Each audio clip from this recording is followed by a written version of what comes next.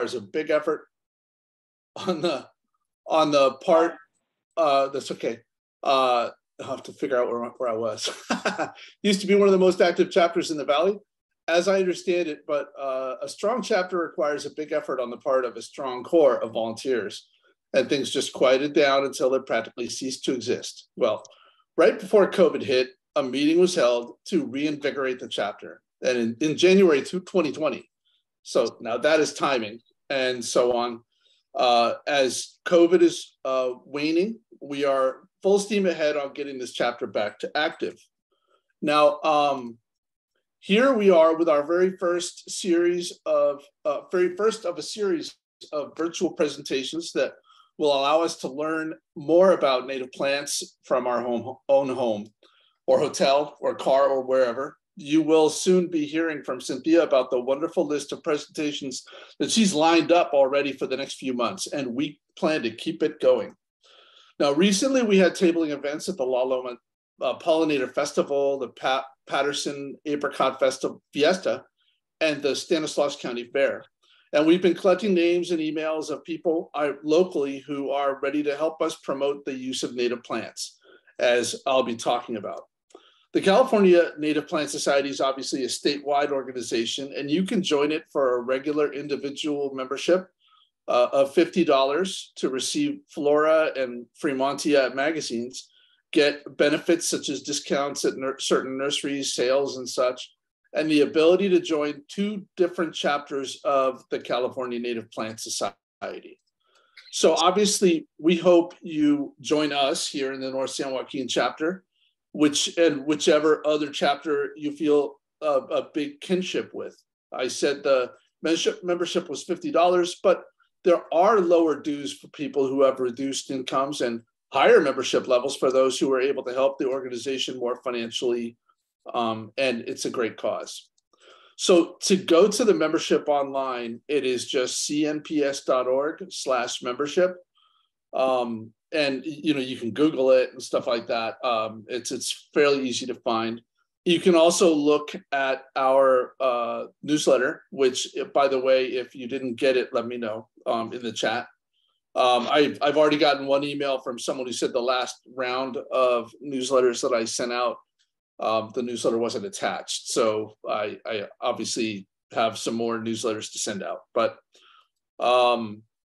one of the things that we've been working on is our new newsletter, the first in years. And the first one is hot off the presses. Volume 1 of the Oak Branch has been sent to all of our members via email. And I should point out that we intend to do everything by email. We recognize that there are some people who actually prefer US mail. And for those who are inconvenienced, we do apologize. But we don't yet have the financial or volunteer base to put it together that way by US mail. We've decided to save some trees and remain electronic. So if this is a true problem, let us know, because so far no one's actually said anything. So we're just assuming everything is hunky-dory. The branch has a number of informative the Oak Branch has a number of informative articles on native plant subjects, photos, information about local events and happenings. It goes out to all of our members. You should have received it, but if you are on our lists and somehow you got missed, let me know in chat. I'll be watching chat. And if you didn't get the newsletter, let me know also. We want this particular newsletter to get out to everyone. We also have a lot of people who have expressed interest in native plants, but who haven't joined us yet. And we hope to keep you in the loop as well, so that perhaps you can actually join us for an event or two and remind you that we are here. So why care about native plants? I was asked that question recently. What's the deal? Isn't it just a hobby? No, we are here to find out more each day. We are finding out more each day about the true need to restore our environment as much as we can. The man who has been trying to explain this to us, the need for native plants with the most eloquence, is Doug Ptolemy, a professor from Delaware. He's written 3 books on the subject, all of which circle around the theme that we have been damaging the environment dramatically, but there is hope in native plants. 95% of all birds feed insects to their young. Caterpillars are an important component of that diet, and the caterpillars cannot live on non-native plants, with very few exceptions. Native plants are critical to the ecosystem, and a backyard with no native plants, and there's a devastatingly high percentage of them that are just that, are an ecological dead zone. Planting native plants in our yards helps moths, butterflies, native bees, and other pollinators, and therefore birds. And the web goes on and on. Our cities need not be devoid of butterflies. So for more information about this, you can watch a 1-hour video that knocked me over like a brick. This was the talk back in 2018. It's the title is right here. Douglas Ptolemy, Restoring Nature Relationships is the name of the video. This was a talk back in 2018 by Doug Ptolemy to the CNPS in Los Angeles in February of 2018. Just put in Doug Ptolemy Restoring Nature's Relationships into YouTube, the screenshot, or on Google or whatever, and you'll be able to watch that video. And if you haven't seen it, please watch it. Since we have been ramping things up, we have been holding, we have been holding field trips, but we expect really to pour it on this coming year.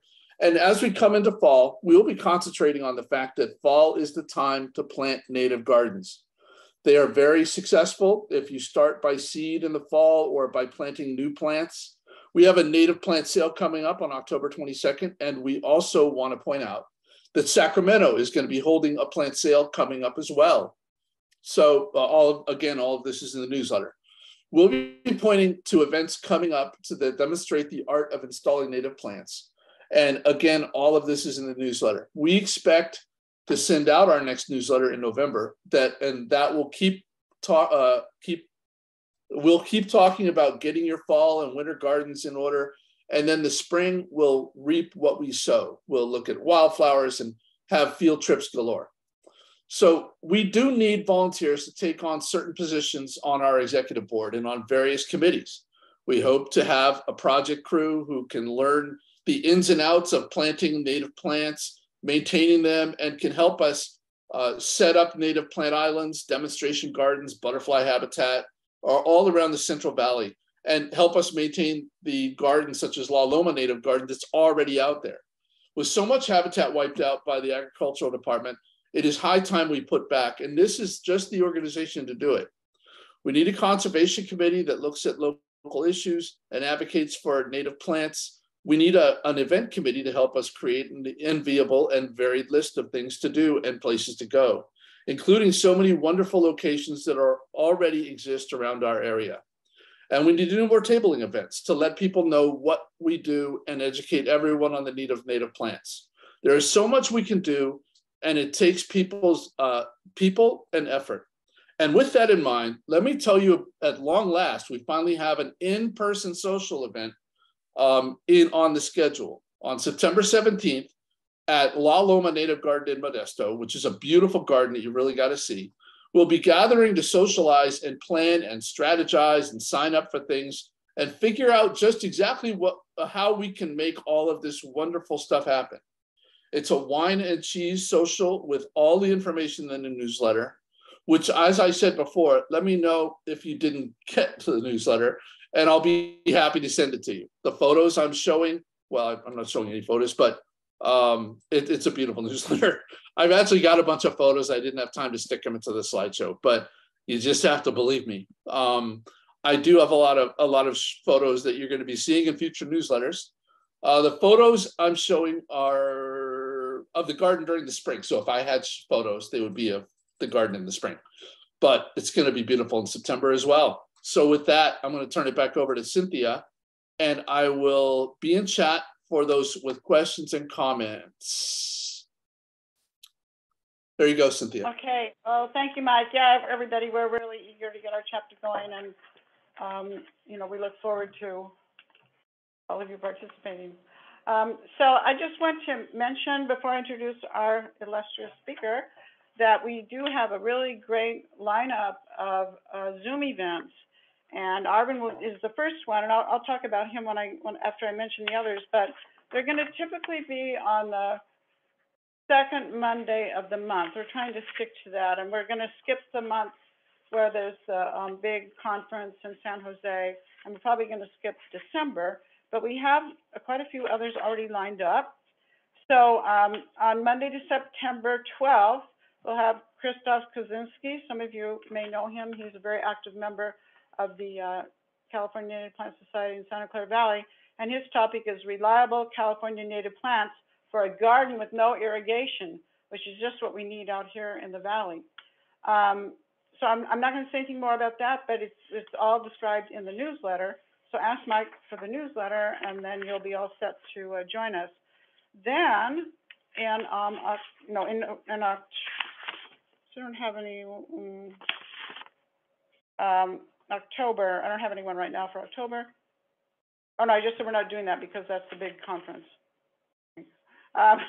Anyway, on Monday, November 14th, we have our own Carl Hill, who's a member of our Native Plant Society, and he also is the owner of the Blossom Hill Natives, which is a wonderful native plant nursery right here in the San Joaquin Valley and near Oakdale. So Carl will be talking about planting and growing a California native garden. That's a great topic. Then on January 8th, we are going to have a talk by Dr. Jeannie Knapp. And Dr. Knapp was my instructor for the California Naturalist Program, which was just an incredible online and in-person event. And what Dr. Knapp is going to talk about is highlights of great nature-based day trips in the San Joaquin Valley. So I learned so much by going on these trips where, you know, we learned all the places to go to see native plants and birds and everything else that unless you're very, very, very familiar with the area, you might not know. Okay, so several of the speakers are here in the audience. If you want to make a little note in the chat window, that'd be great. Okay, now I'm going to introduce Arvind.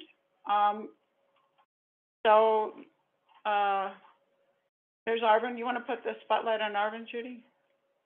So Arvind's topic is biodiversity and the California native plant gardener. I've actually known Arvind for so many years. I can hardly remember how long because we met long ago on the East Coast before we even knew anything about native plants. And then coincidentally, we both started doing native plants. But he's going to talk about what makes California a world hotspot for biodiversity. Why should the home gardener care? Learn about the critical role native plants play in a healthy environment and how human pressures are driving them to the brink of extinction, and what you can do as a home gardener to do and save and celebrate them. So as I mentioned, Arvind's a longtime friend of mine. He's well known throughout CNPS. He's one of the co-founders, along with me and several others, of the Growing Natives Garden Tour, which has been going on for quite a few years. And he has a garden on the tour. And that's with the Santa Clara Valley CNPS. He's a past president of that chapter and a former board member of CNPS. He also has a fantastic garden. And Arvind, once you start talking, I will put into the chat window the link to your garden on the Growing Natives Garden website. They changed the name, so I'm trying to remember that. And he also manages a community garden at Lake Cunningham. So with that, I turn over to Arvind. Cheers, Arvind. No, Arvind, you're muted. Thank you, Cynthia. It's not often that you get introduced by someone you've known since 1983, so it's a special privilege for me today. Can you see my screen now? Yes, yes, okay. We can. Okay. Oh, hey, Arvind, before you get going, do you want to take questions in the during the talk, or you want to wait till the end? If it is something quick and easy that I can fold into the slide, yes, I'll take them on the spot. My total presentation is about an hour, so I don't want to keep people way beyond the allotted time. So if it's a longer discussion, I might postpone it for later. Is that okay? Okay, good. Okay. So let me start. Thank you. all for coming. And I'm so impressed with the North San Joaquin chapter. You have 31 people in the meeting today. And this is about 3 times of what we get in the photo group in Santa Clara Valley chapter. So congratulations on this first meeting. And I'm sure it's going to grow. My talk tonight is going to outline the major environmental issues facing California, the role that native plants play in a healthy environment, and what it all means to us as home gardeners and the choices that we make in our gardens. The questions I'll be asking is, what can we do to support the environment, conserve natural resources, and save money and effort along the way? By way of introduction, I grew up in India and I came here as a grad student, not knowing what lay ahead. And here I am 43 years later, 40 of them spent in California. I'm an engineer by training, and everything I know about native plants, I've learned from my membership in CNPS, from the books and classes recommended by CNPS, and by trying to grow these plants myself at home. So I know that there are many people in the meeting who have quite amazing resumes. So please pardon my lapses, if any, and please contribute to the conversation. Tonight's talk has 2 major parts. The first part is about the issues facing California's environment. And I have to warn you that this part can feel like a big downer. It's all doom and gloom. And if it all seems a bit too much, please bear with me until we get to the second part, which is much more upbeat, which is all about solutions in which you and native plants play a key role. My thesis, the thesis of this talk is that by growing native plants more widely, we can reduce, if not eliminate, many environmental problems. And the focus in this talk will be on what you and I can do about that. Here is my top 5 list of problems. First one is global warming. Notice that I don't call it climate change. That seems too neutral to me. The warming is real. The glaciers are melting. The planet is cooking. There's no beating about the bush on that. Number 2 is water scarcity in an area which is already an arid area. Large portions of California are either desert or near desert-like conditions, especially the population centers. We're going to talk more about this later. Number 3 is growing energy demand. And this is related both to item 1 and to item 2, as we will see. Item 4 is increased pollution, which is really a byproduct of item 3. And we're going to talk about that. Item 5 is declining biodiversity. And I hope that at the end of the talk, you will get a good sense of why you should care about declining biodiversity. The scientists tell us that we are living through one of the largest mass extinctions in history, not just human history, mass extinctions in history, and most of it is due to human impacts. A note about global warming. We are simply producing too much carbon dioxide, methane, and other gases that the environment cannot handle. The radiation from the sun hits the earth and some of it radiates right back out to space under normal circumstances. But when you have greenhouse gases in excess in the environment, they actually reflect some of that radiation right back to Earth. And that's what causes the warming. When I first came to California, my image of California was that of a land of perennial rivers fed by melting snows from the Sierra Nevada. It reminded me of the Ganga Valley in India, where I grew up, which is sustained by rivers from the mighty Himalaya. So I thought that water was plentiful and perennial in California. Having lived here and having done the research, I now realize that the reality is very different from the mental image that I once had. This chart shows the precipitation map of the continental United States. And the blue areas signify areas of high precipitation, and the brown areas, not so much. Let's look at some numbers. Boston gets 44 inches of precipitation a year. Some of it as snow, some of it as rain, but it's 44 inches, and it is spread throughout the 12 months. It's not concentrated over a short period. Buffalo, New York, 39 inches. Columbus, Ohio, 38 inches. Raleigh, North Carolina, 43 inches. Atlanta, Georgia, 49 inches. Miami, 58 inches. Chicago, 36 inches. Minneapolis, 28. Lincoln, Nebraska, 28. And Dallas, 29. So you see, all these locations are east of the Rockies, right? Look at us. Where I live, San Jose gets 15 inches of rain per year. And where you are, most of you are in Modesto, which gets 10 inches of rain per year. If you look at the distribution of when that rain comes down from the sky, you see this distinct saddleback shape where the wettest months are the winter months. And for about 7 months in the middle of the year, there's little to no rain. And that's San Jose. Modesto's chart looks very similar, except it is lower by 5 inches overall, right? The red and the blue lines indicate the temperature gradient. Red is the highs and blue is the lows. And you notice that our summers are warm and dry, right? And our winters are wet and cool. This is a very, very important aspect of California's climate and environment that we need to keep in mind when we are thinking about what to grow in our gardens.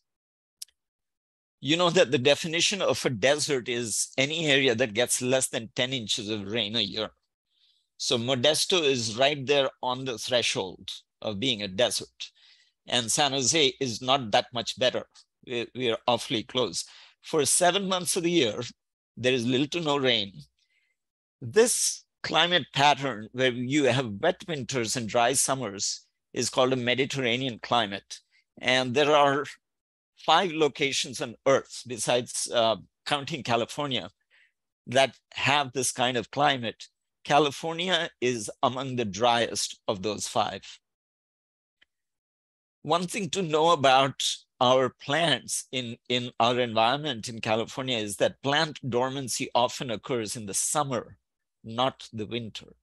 This is opposite of what happens in the East Coast and Northern Europe, where plants go dormant when it's frozen over, and their period of growth is the spring and the summer. So we are not like the rest of the country or Northern Europe. We are Mediterranean. Some more figures. This map shows the annual precipitation where I live in San Jose over the last 60 years or so. And you see that there's quite a bit of fluctuation, but if you look for trends in the last 10, 15 years, you can see that the trend is downward. The average is 15 inches. And back in 2013, we had less than 4 inches of rainfall. And according to scientists who study this, we are running into dry cycles that have not been seen in over 400 years. That's the data. Some more data for you. This chart is an estimate of what the precipitation has been like over the last 1,200 years. And to get this data, scientists analyzed tree rings. And in the chart, the middle dashed line is the overall average. The areas that are red show areas where the precipitation was lower than average, and the areas in blue are where it was higher than average. So if you look at the most recent trends, last century, we were actually in a wetter than normal phase, but it seems that in this century, we are actually entering a dry phase. And this phase We think it runs 7-year cycles, but scientists say that it could run much longer. If we continue to run California as if the longest drought we are ever going to encounter is about 7 years, we are living in a dream world. And another note about water is that agriculture, which is 3% of California's economy today, uses 80% of the water consumed by both people and businesses. Another article from about 17 years ago, but it's still relevant. California's thirst for water will jump by 40% over the next 25 years, with much of the water going for landscaping. Half of all the water used by inland home growers goes to irrigating yards. And I want to show you some data on this. When new housing developments are built, part of the permitting process is that the builder must secure adequate water supply for the new homes. And these are the numbers they use for planning how much water is needed. They plan for 174,000 gallons per year per home. And this is how that water is allocated. About 17% goes towards the shower, 4% goes towards the toilet, 9% goes towards kitchen and the lavatory sinks, and about 4% to the clothes washer. And all these are what you would consider essential uses of water. They're necessary for your standard of living, for health, for hygiene, and so on and so forth. What about the remainder? 57% of that allocation is for watering your lawn and your foundation shrubs. And they build in 9% extra because we often overwater our yards. And if you add the two numbers, a total of 66%, that is 2/3 of your water allocation, is for the garden, for the yard. And remember that for most homes, this is high quality, drinkable water that's going towards landscaping. Some more notes on the situation with water in California. What is imported from faraway places to support California cities and towns. And transporting water consumes huge amounts of energy. In the pictures, you see the California aqueduct, where it ends at the valley floor level, and then it is pumped up to several hundred feet higher, where it is pumped up regularly until it reaches the level, the floor of the Mojave Desert. And that is how farming in the Antelope Valley and the desert are made possible through the California aqueduct, which is basically Northern California water, which is transported through these delivery systems to places far away. The environmental impact of this is that large-scale water consumption at the source upsets the ecological balance. And the examples I have here for you are Owens Valley in the Eastern Sierra, which used to be a lush wetland habitat, which is now dry, and there are dust storms there because all the water rights in Owens Valley were bought by LA Water and Power. And that water is now being piped to the San Fernando Valley to grow grass. LA Water and Power also owns the rights to many streams that feed Mono Lake. And were it not for a court case that the environmentalists won, Mono Lake would have run dry as well. So now Mono Lake is required to be at a minimum level, which is far reduced from its original levels. LA Water and Power are on the hook to maintain that level, but they still pump water. They still take water from Mono Lake streams. Another example relevant to the Bay Area is the Hetch Hetchy Reservoir in the Sierra. Hetch Hetchy was a valley to rival Yosemite. And the city of San Francisco decided to basically dam it and store water there. And pipelines from there basically provide water to large sections of the San Francisco Bay Area. Another aspect to consider is, what do end users pay for the water that they get? And my take on this is that the end user cost is too low. Water is not being priced suitably given how expensive it is to acquire it and to ship it and so on and so forth. And a data fact that I have, this figure may be dated, but at one time, 55% of San Joaquin Valley residents did not have water meters, meaning no matter how much water they use, their bill did not change. I'm told that this is changing now, but the conversion is not complete. The question to ask is, another note about the San Joaquin Valley is the second largest river in the state is the San Joaquin River, and it has run dry. It does not go all the way from the Sierra Nevada to the ocean because its waters are locked up behind Frean Dam, and the water rights have been sold off to agriculture. Some of that water goes towards the American lawn. It's estimated that 50 million homes in America are landscaped with lawns, and when added up, their area totals 32 million acres, which is larger than the size of Pennsylvania. And grass clippings are the largest irrigated crop in our country. To produce that crop, we consume 70 million pounds of fertilizers, herbicides, fungicides, and pesticides annually. There are also leaf blowers that are involved. And the lawn care industry is estimated at 29 billion. It may have grown since I got this data. But based on this, on average, each household is spending $1,200 per year towards maintaining the lawn. Some facts about pollution created by garden tools. A lawnmower emits as much pollution in an hour as a car driven 1,000 miles.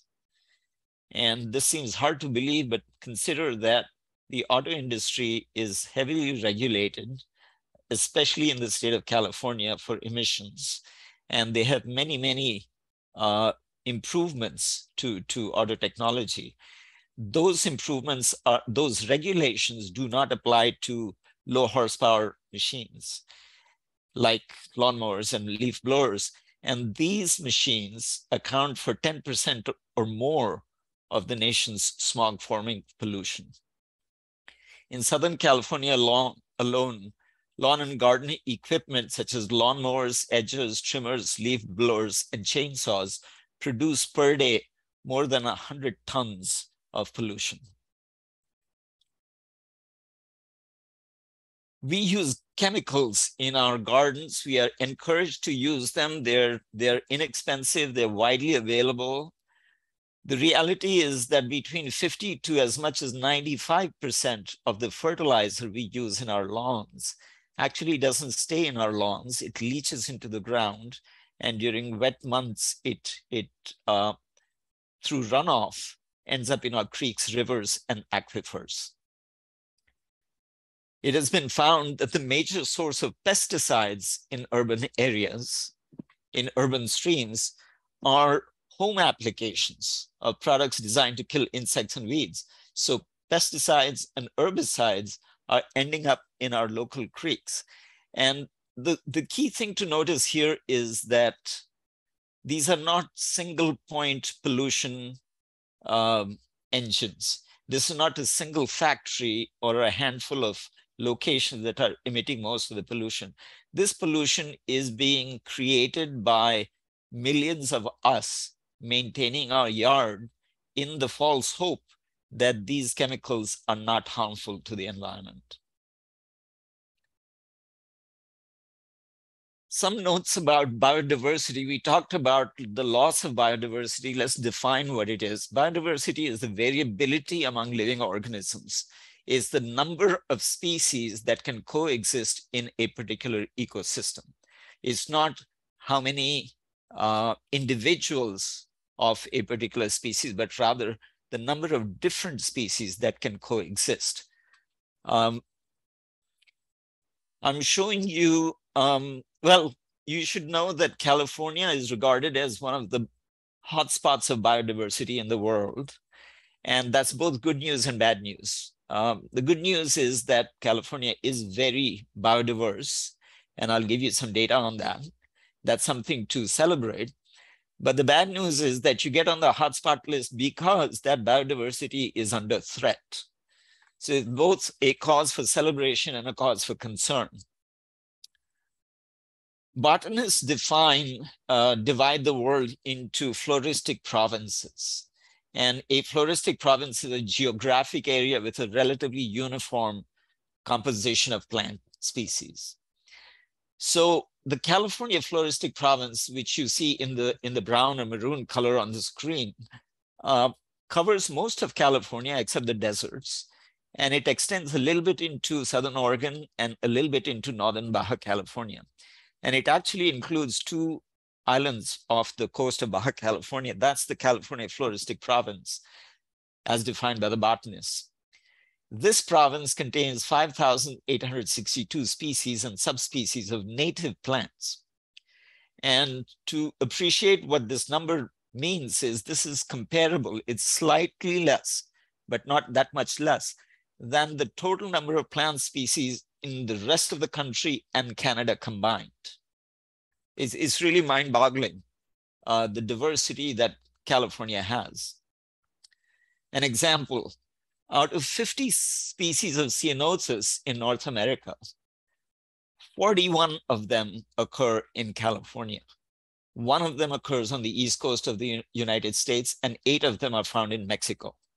So as far as nature is concerned, California is the laboratory for ceanothus evolution. Out of the nearly 6,000 species, about 2,100 species, or 36%, are endemic. That means that they're only found in California. They're not found anywhere else on Earth. And you might appreciate that this biodiversity comes from the size of the state, but also within the large state that we live in.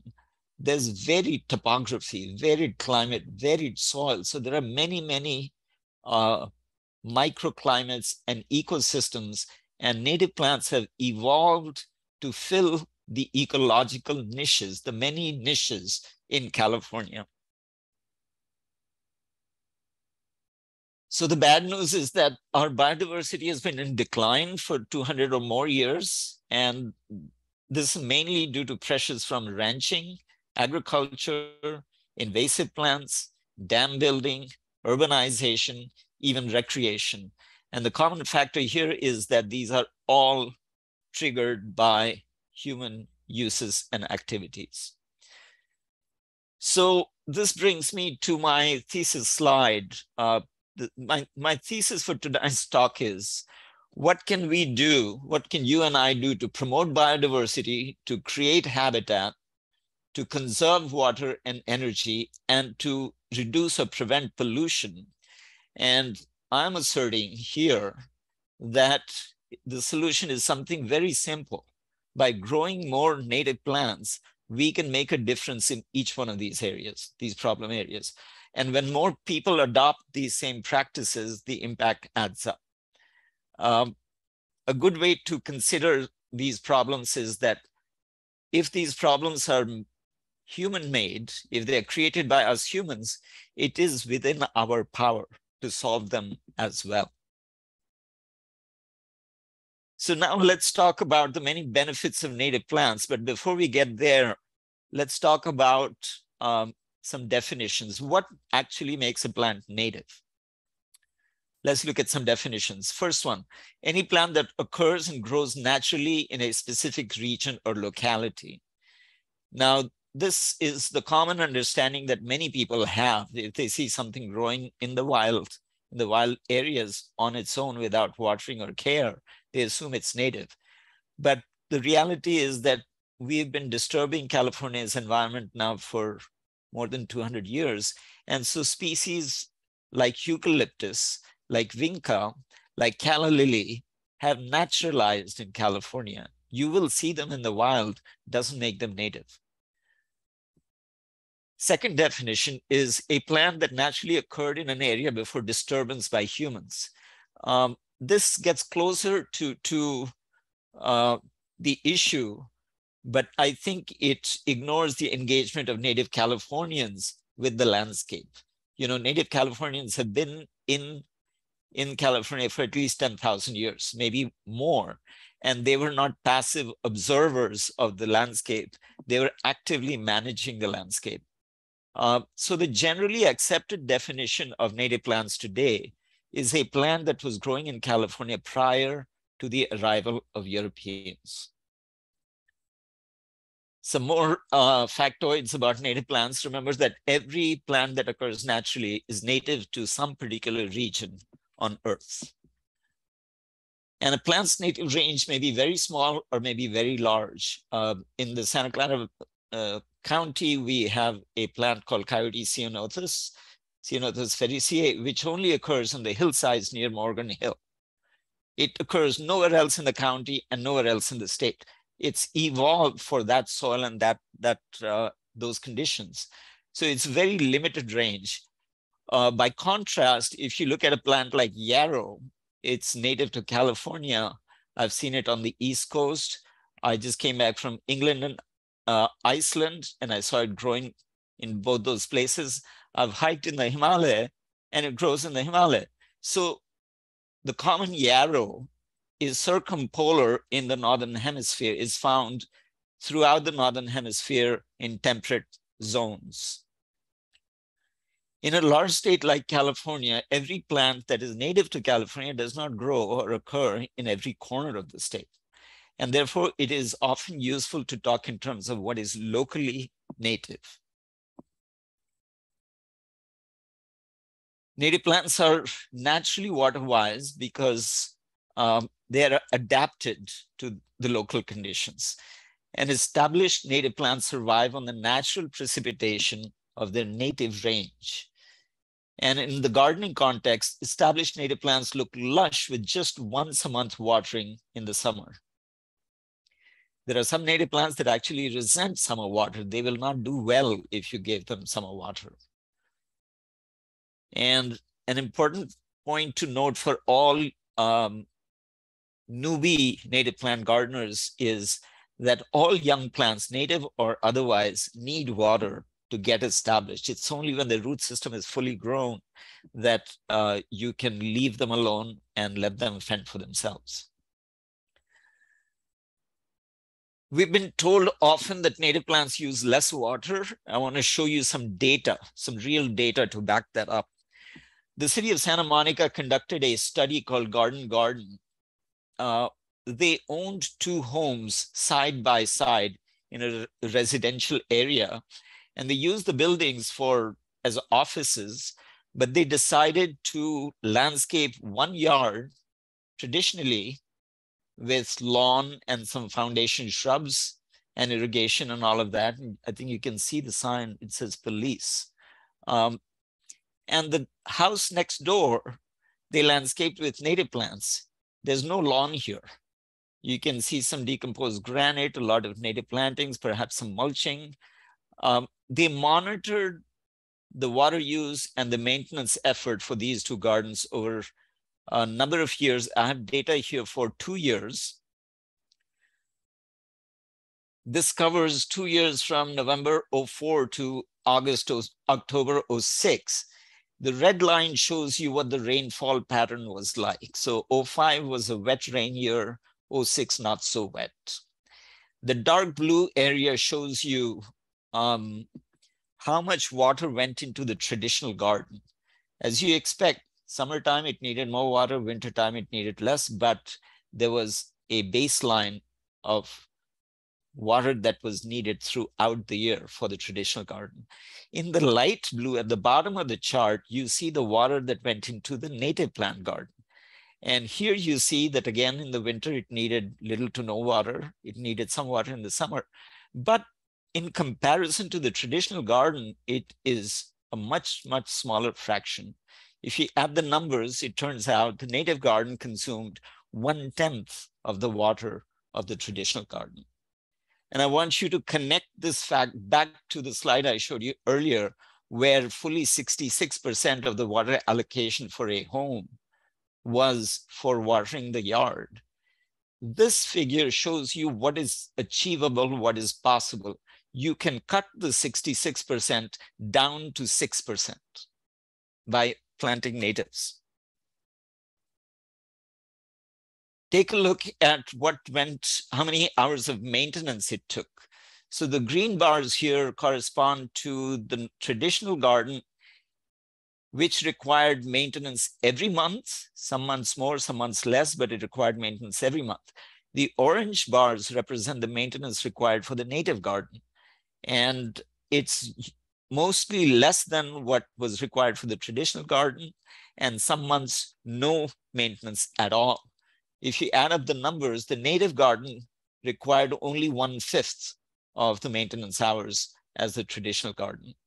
So in summary, native plant gardens are convenient and economical. They require less maintenance because they're naturally adapted. They don't need as much water. They don't need as much pruning. Remember that watering and fertilizing leads to plant growth. And excessive plant growth requires the gardener to come and do maintenance. So if you have a garden that requires less water and the plants are slower growing, you will need to do less pruning maintenance. Overall, in the long run, native plant gardens save you money on water, on chemicals, and on gasoline. I have a slide about the habitat value of native plants, and I'm going to borrow heavily from Doug Tallamy on this. But this is something that I had no appreciation for when I first planted native plants in my garden. I was thinking low maintenance. And within 6 months or so, I noticed that as the plants grew, there were different kinds of insects and wasps and critters and birds visiting my garden, things that I had never noticed before. And as the garden matured, their population also increased. So the thing that I have come to appreciate is the ecosystem and how it functions. In the ecosystem, plants are at the bottom of the food chain. Plants are things that directly feed certain insects and other animals, or indirectly, they feed the animals that are consumed by higher animals, right? But it all starts with plants. Plants do the magic of converting CO2, sunlight, and water into carbohydrates and tissue, cellulose tissue, that is then food for other creatures. What makes native plants special?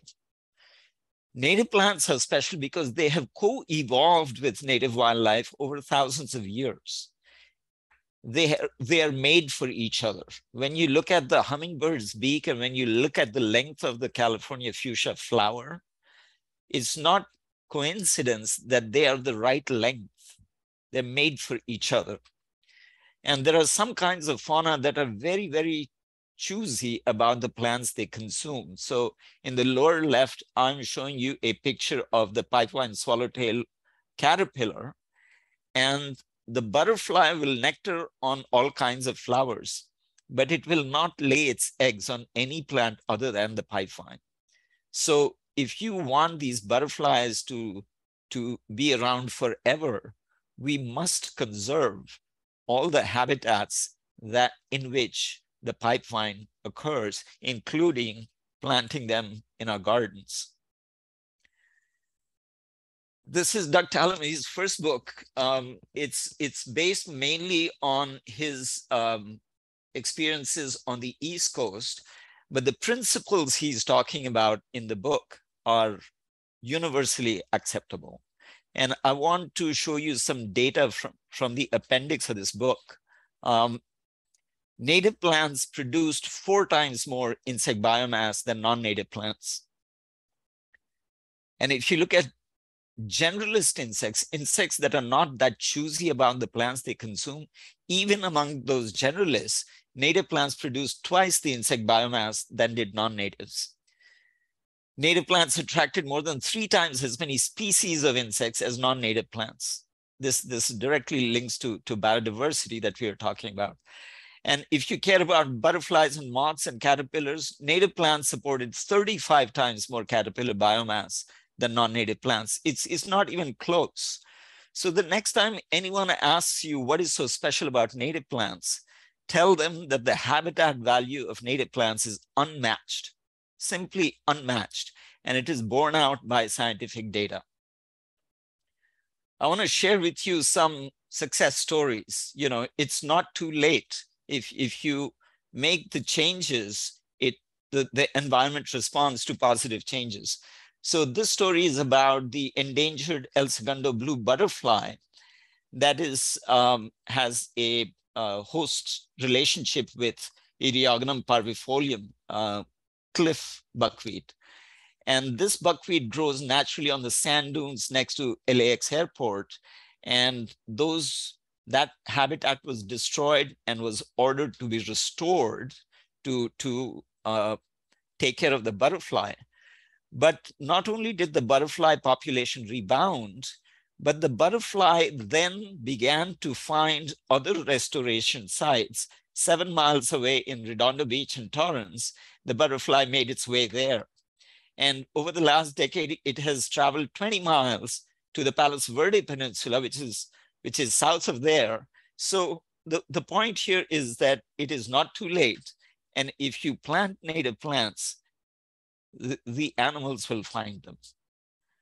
Another study from San Diego found that cities like San Diego, which retained 30% or more of their native plant vegetation, experience fewer plant extinctions. If you're familiar with San Diego, you know that it's mainly built on mesas, and there are canyons and lagoons interleaving the mesas. So most of the development is on those mesa plateaus, but the canyons are protected. They are not developed. And so a city like San Diego, which has pockets of native habitat, intact native habitat with development, actually saves native plants. So this is a note for city planners that instead of growing like Los Angeles or growing even like San Jose, my hometown, if we can conserve corridors of wild habitat, we can have both. We can have the best of both worlds, which is quality of life, you know, in an urban area, plus good quality environment. Quick notes about pollution. Pollution in the home garden comes from pesticides, from herbicides and fertilizers. And if you grow native plants, you don't need any of these kinds of chemicals. And you can basically eliminate runoff pollution from your yard. The city of Ann Arbor in 2006 passed an ordinance that limited the use of lawn fertilizers. And within the first year, they noticed that phosphorus levels dropped almost 30% within 1 year. So imagine if every city in California were to adopt laws like this, it would be a tremendous boon to the environment. I have a few slides here on the aesthetic appeal of native plants. I've heard from a few people that native plants look weedy and they don't look very attractive, and that's why they don't grow them in their home gardens. And I have to say that those folks have not really done their research. Let me share some data with you. The early European settlers wrote really glowing accounts of California flowers and plants. And there's a very moving passage that I want to share with you. It's written by Jeff Mayfield, whose family arrived in California in 1850, and Judith Lowry quotes this in her book, Gardening with a Wild Heart. Quote, "As we passed below the hills, the whole plain was covered with great patches of rose, yellow, scarlet, orange, and blue. Some of the patches of one color were a mile or more across.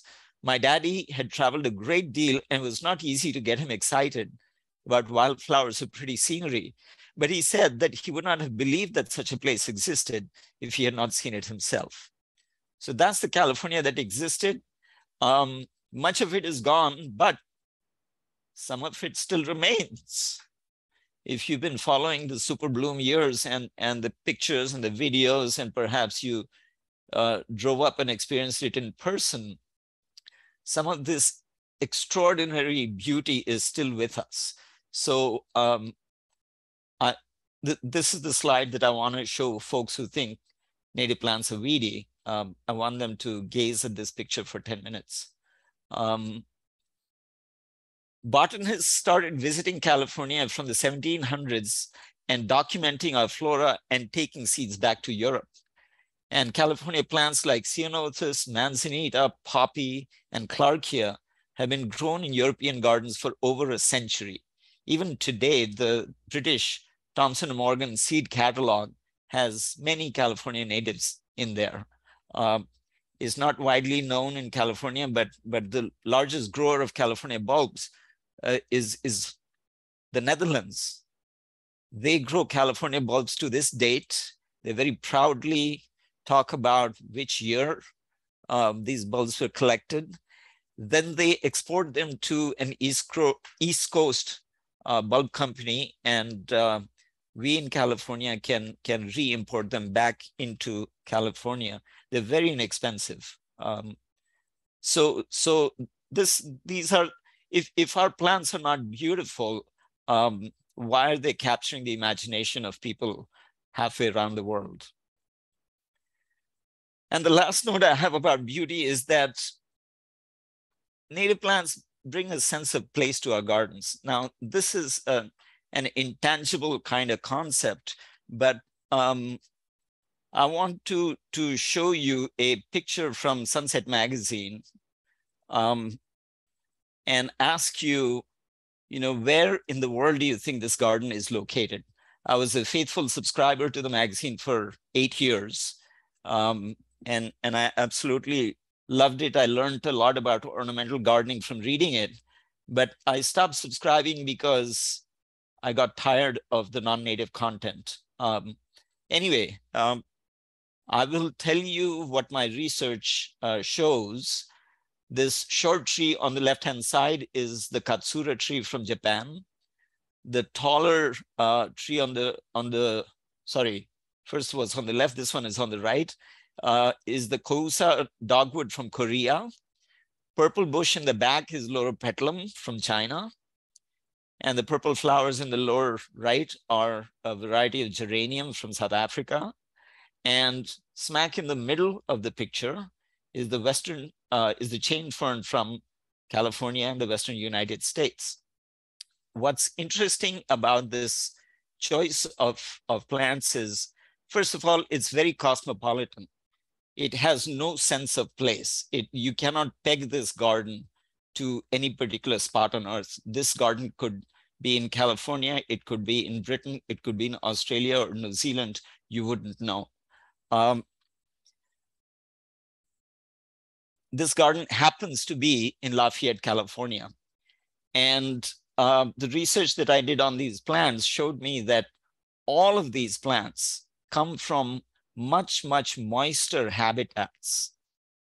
Their native range is much more moist than Lafayette, California. This garden survives and thrives in Lafayette, California because of imported water. And if you were to turn off the tap, this garden would be gone within a matter of months. So this style of gardening developed during the European age of discovery. At that time, plants from faraway lands were hard to get and very expensive. And this type of garden came to signify wealth and prestige. Today, things have changed and many people can afford these plants from around the world and also afford the cost of water. And I call this style of gardening the because I can style. The world has changed, and just because we can do something is no longer a good reason to do it. The question we need to ask is what I'm about to do scalable? If 10 people or 100 people or 1,000 or 1,000,000 people repeat what I'm doing, do conditions on Earth improve? Do they get better as a result, or do they get worse? So you have to measure everything on the yardstick of scalability because of the phenomenal growth in the world today, economic and otherwise. So we live in an age where we've taxed the environment to its limits, and there is a need now to enter the age of sustainability. What can you and I do to reduce or reverse global warming? There's a lot of talk today about adapting to global warming, about planting plants from Southern California, et cetera. There's not enough talk about reversing what's going on. And to me, the solution is very clear, which is that we humans need to produce much less carbon dioxide and other greenhouse gases by conserving gas, electricity, water, by consuming less, and finding ways to consume more carbon dioxide. By that, I mean capturing the carbon in the air and sequestering it in plant tissue. So plants are absorbing sunlight and converting carbon dioxide to plant tissue. And we can support this process by protecting and enlarging the natural areas that we have, and by demanding that we plant more native trees, shrubs, and perennials where they have been wiped out, such as urban areas. That is essentially the sum of my talk. I want to show you some pictures of what native plant gardens look through the seasons. And you might see a photo there that you might recognize. This is my garden in March with poppy, manzanita, and ceanothus. This is a few years ago. This is a friend's garden in Campbell, the first year of planting. There's a lot of poppy, but there's also lilac verbena. And way over in the lower right is Shasta buckwheat peeping through. This is from your fine city of Modesto, the La Loma Native Garden. I was very fortunate to visit in April, thanks to Cynthia, and I was quite blown away by the size, the ambition, the design, and the maintenance of this lovely garden. You have much to celebrate and to be proud of. And I think you can engage with this garden, learn a lot, and support the garden. This is a parking strip in Richmond. This is Annie Jensen's house, and it's the most delightful border of native annuals and perennials. This is red ribbons and California poppy. This is Ruby Chalice Clarkia in June in my garden. It's the last wildflower to bloom. In July, there's not much flowering. It's a quiet time, but the California poppy, with suitable mulching and pruning and watering, can be a perennial in your garden without much water at all. August, again, a quiet time in the garden. I love the grasses in the garden. They're very dynamic, slightest breeze, and they're moving about. I've seen birds foraging at the base of the grasses. So they're good habitat. Skipping September, in October, Zauschneria is still blooming. The hummingbirds go nuts over this plant. So in summary, protecting the environment and promoting biodiversity begins at home. I want folks to think about going green in the yard, in the garden, as well as inside the house. And we can protect and support the environment one garden at a time. A few notes on things you can do. First and foremost, educate yourself. What you don't know, you can learn. There are many, many good books out now about native plants. The Native Plant Society is a fantastic resource. As I said before, attend the talks, ask questions, If there are field trips with docents, go on those field trips. You'll learn a lot and you'll bring all that knowledge home and apply it to your garden. If you can, go on a native garden tour. Here in the Santa Clara Valley chapter, our tour is the Growing Natives Garden Tour. It has a phenomenal website with archives of many years of pictures, plant lists, descriptions. It's all on there. So if you're browsing, if you're doing research, it's a fantastic resource. If you haven't already, please join the Native Plant Society. It's a nonprofit environmental organization that wants not just your money. Of course, the money helps, but we want more than that. We want you to engage. We want you to come to the walks, come to the talks, ask questions, educate yourself, get engaged, and spread the word. If you have the bandwidth, volunteer at a local native plant nursery or a restoration site. Observing a native plant in its native habitat, you will learn a lot of things about what makes that plant happy and what you need to do in your own garden. And if all this knowledge if you're familiar with all this stuff, then I say that you're in a highly educated and informed bracket of the population, and it's your turn to educate other people. Get a group of neighbors together, show them slides like these, spread the word at the block party in your block. Take flyers and spread the word. The biggest thing you can do if you have a lawn, lose it. This article is by Peter Gleich of the Pacific Institute, a respected institute. And 2 quotes from here. The idea that a home or business requires a green turf lawn is an archaic and increasingly inappropriate notion. We need to move faster to replace ornamental turf with other beautiful landscapes, including low water using native plants, flowers, and gardens. Some resources, if there's only one book you can afford, get the first one. The 3 authors between them have more than 100 years of work experience with California native plants. They are the experts of the field. The second book is written by a chapter member in Santa Clara Valley chapter, Helen Popper, who's also an economics professor. She went to the Gardening with Natives group. It's a subgroup of the chapter. She went to their meetings regularly and took copious notes. And in those meetings, people discussed what they did last week or last month, what kind of maintenance, planting, watering, etc. they were doing.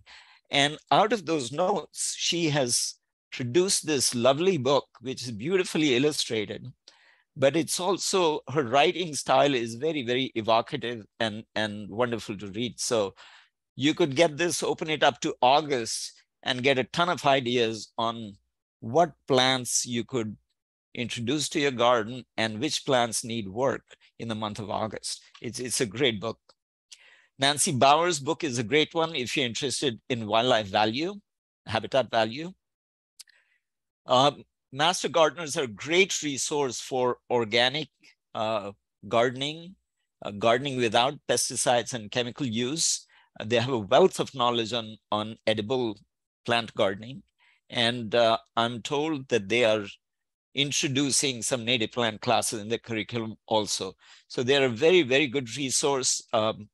If you haven't connected with them, I encourage you. And finally, Dr. Gordon Franke of UC Berkeley has done a lot of research into bees, both native and honey bees.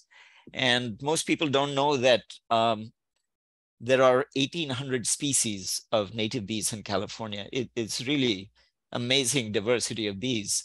And his website will point you towards plants that are good for bee habitat and what things you can do to create more habitat for bees.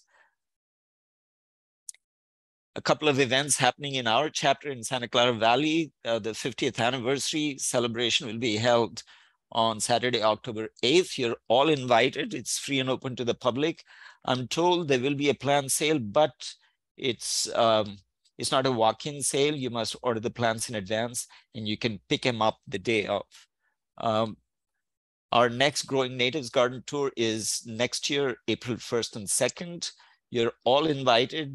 There's approximately 50 gardens, mostly home gardens throughout the peninsula and South Bay.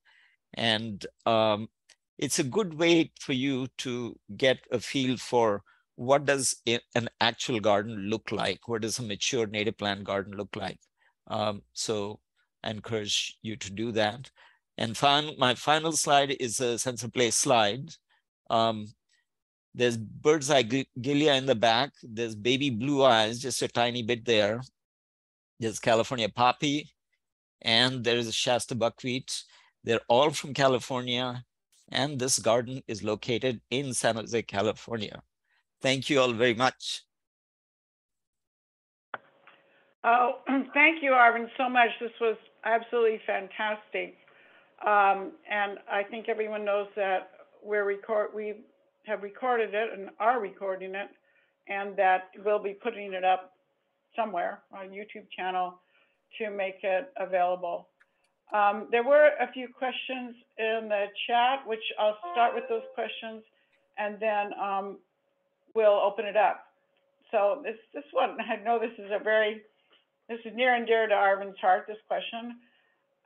This is from Daffodil Manning Bowles.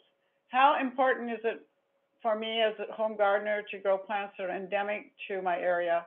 For example, I live on the coast in San Mateo County and would love to grow Salvia ipiana, but I see in Cowscape that it's endemic to coastal Southern California. Very, very good question. It means that you are thinking deeply about this issue. Yes, white sage is not native to Northern California. Despite that, I have a really thriving, vigorous white sage in my backyard. So I think if you're growing things in your yard, as long as there's habitat value, as long as you're reducing your water use, you're not using chemicals, it's all good for the environment. The concern about planting things out of their native range is if you live next to a wildland urban interface, WUI, right? So if your backyard, borders on, say, a county park, you don't want to plant something in your garden that could escape and invade the county park, even if it is native. If it is not locally native, you don't want it to escape your yard. So for me, I'm living in urban San Jose and I have no such concerns, but I have friends who have large yards bordering the wild, open spaces, and they have to think about this a lot more than I do. So I encourage you to continue asking these questions, and it's not a purity test. We garden for the joy of gardening, and if this brings you joy and supports bees and birds, by all means do it. Watch out for invasive species. There are some native plants which have proved to be invasive outside their range. So just be careful about that. That's all. Okay, thank you very much, Arvind. I didn't see any other questions in the chat. If you had one, I'm just going to ask you to give it now, but let's open it up and I guess just jump in with your questions and comments. Anyone have some questions?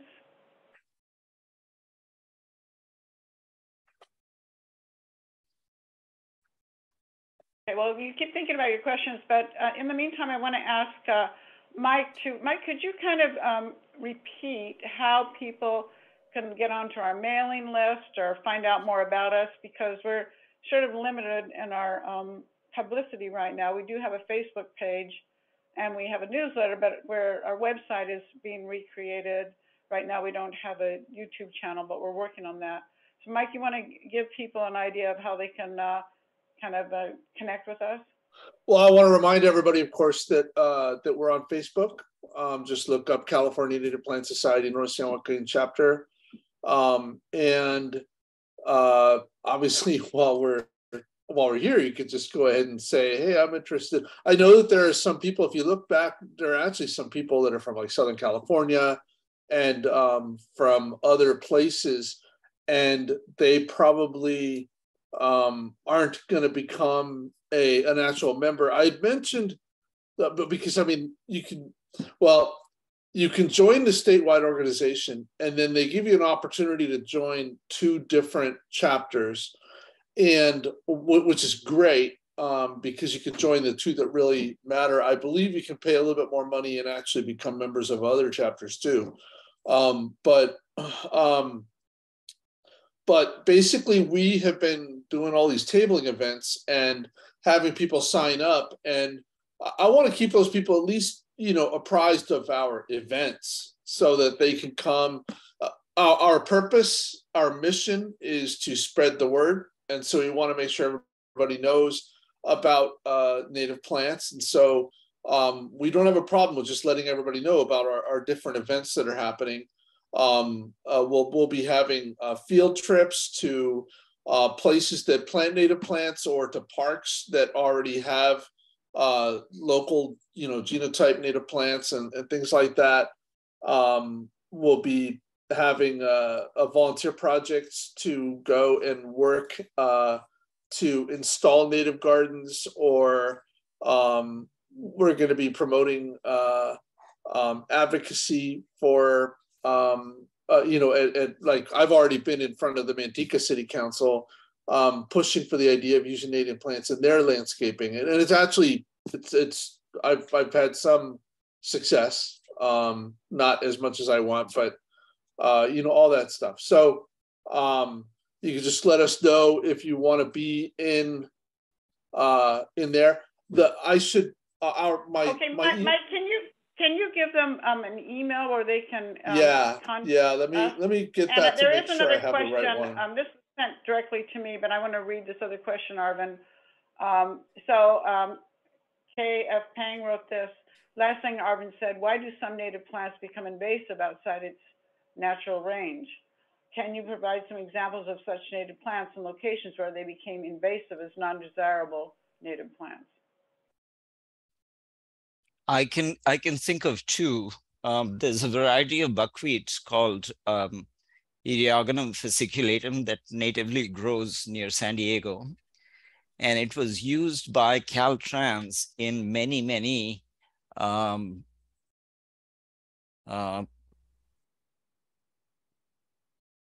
places where they did some bulldozing and grading, and then they planted Eriogonum fasciculatum, the San Diego variety, there. And this was done indiscriminately throughout the state.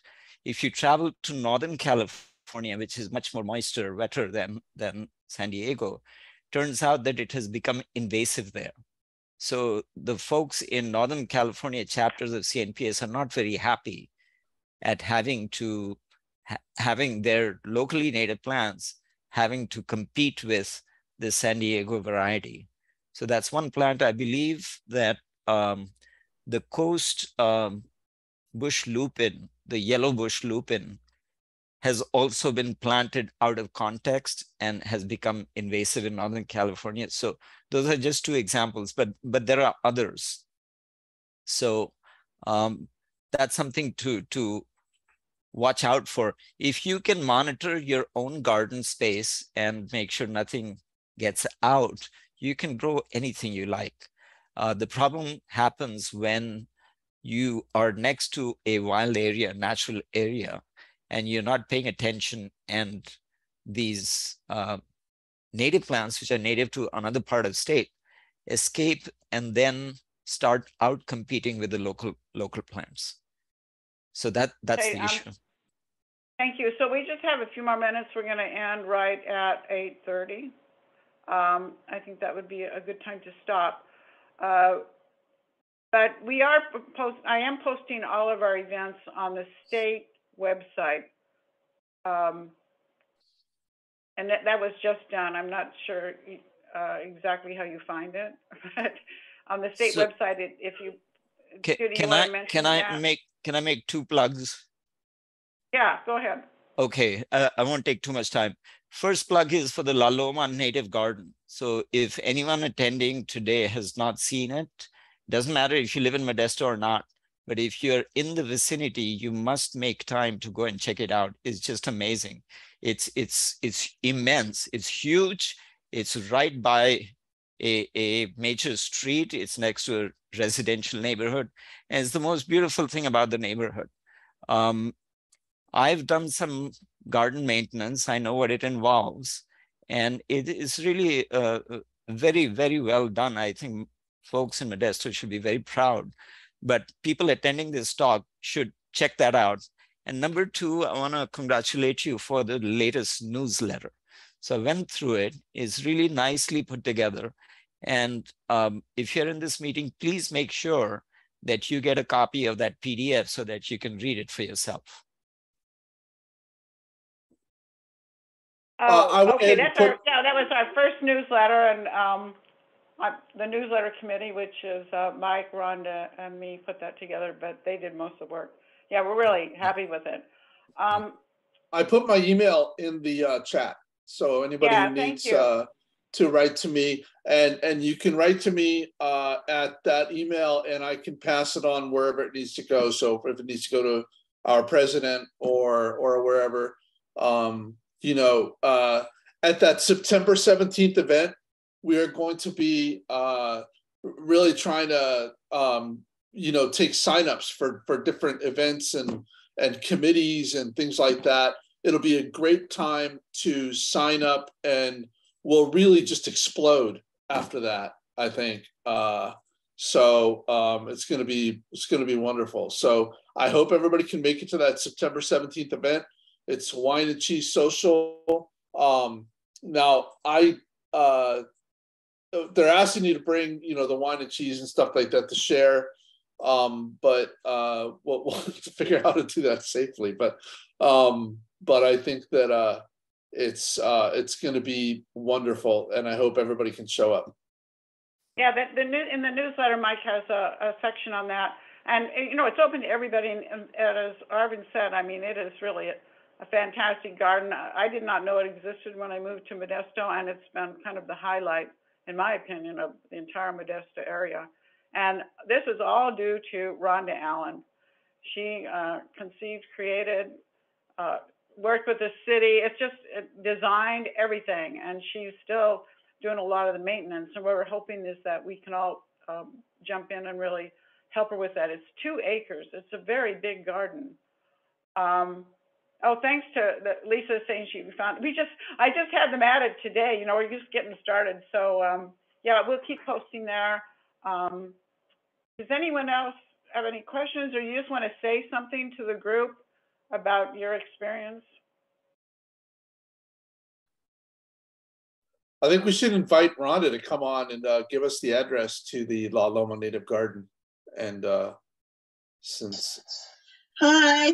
Yes, it's 1805 Encina Avenue. So it's right on Encina Avenue near La Loma Junior High School. It's kind of east of downtown if you're new to Modesto, but anyway, we're going to have a nice event that day. I hope everybody can come enjoy a walk in the garden. So thank you, Arvind. You are very inspirational. We need you to talk to all of our city councils. Thank you. Getting natives. Yeah, wouldn't that be great? Just my neighborhood would be great. Yeah, I really want to go to city council. I moved here to the Bay Area, and here in Modesto, I mean, all the houses around me, they've got lawns and you know, shrubs, all non-native. I mean, I was just stunned. This is the last place to have a lawn. Well, we're lucky to have Carl, because he's growing our natives for us now. That really helps, having a place to get some. Right. So I just remind everyone that our next talk is Monday, September 12th at 7 p.m. And this topic is really going to be informative for a lot of people because it's reliable California native plants for a garden with no irrigation. This is KK's garden in San Jose. It's an acre and no irrigation. It's an incredible garden. He'll be telling us, you know, how he's been so successful. Hey, Cynthia. Yeah.